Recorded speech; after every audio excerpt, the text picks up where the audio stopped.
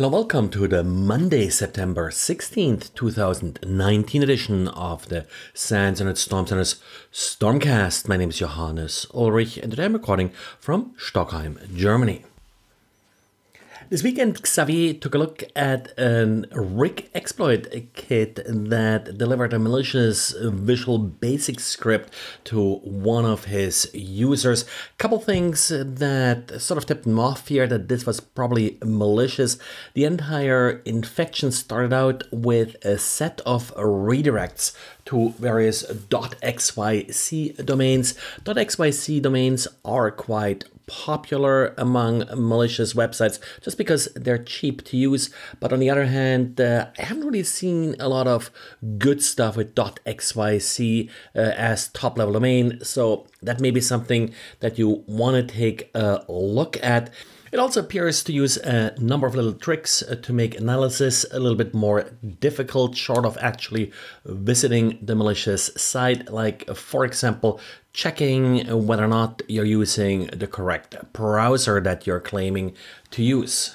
And then, as typical for exploit kits, it uses a number of different vulnerabilities to try to infect the system. Like, for example, a flash file, also a PowerShell script is being used. And it also tries to take advantage of the csc.exe compiler that's part of the .NET framework that's often installed on systems. And actually just happened that Xavier has written about this particular technique. I believe it was as recently as last week.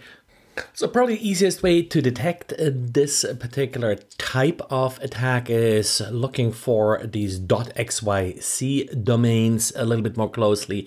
IP addresses not all that useful here because the malicious sites, at least part of them, were hosted behind Cloudflare. And whenever I am talking about penetration testing in class, I usually mention the importance of permission and actually having permission that covers the entire scope of the engagement.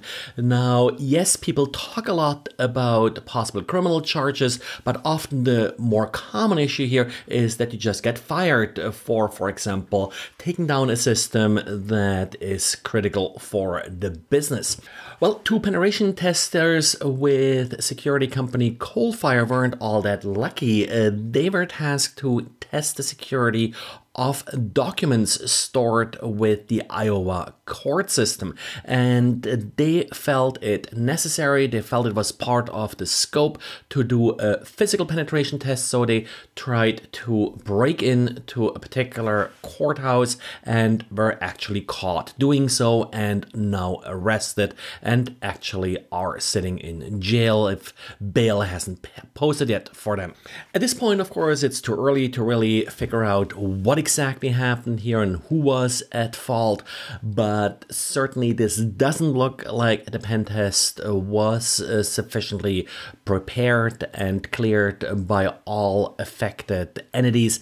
In this case in particular, and this is not so unusual, it was the state court system that asked them to perform the test, but actually the courts they tested were local county courts, so very likely that there was a disconnect and that the message wasn't properly transmitted down the chain. Whether you do a physical or a pen test against a computer system, a website or the like, it's always good to first talk to the individual who's in charge of the particular target that you are testing, just to make sure that you're not breaking anything that is critical to the business, that they are aware that you are authorized to conduct the test, and also that whatever entity gave you the permission had the authority to give you the permission to actually conduct the test, which in this example may be in part what the problem was. And of course, this coming week, we are expecting updates from Apple, including the release of iOS 13. Well, this weekend, lock screen workaround was released that apparently does work with the latest beta of iOS 13, which is expected to be essentially the operating system to be released later this week. As far as lock screen workarounds are concerned, this isn't the most severe one. It does allow, however, that an attacker is able to browse your contact list. The way it works is, well, relatively straightforward in that if you have enabled reply with text message when you have an incoming call, the attacker could then change the to field in the text message to be sent, and when they're doing so, they will be able to see and scroll through your contact list to pick the recipient of the message. The problem was reported to iOS back in June after an earlier beta was released, and this vulnerability was detected.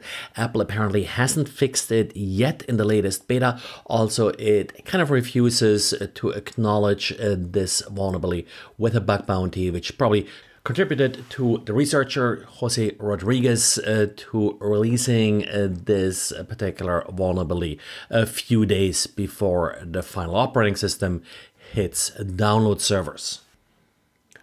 Well, and that's it for today. So thanks for listening, and talk to you again tomorrow. Bye.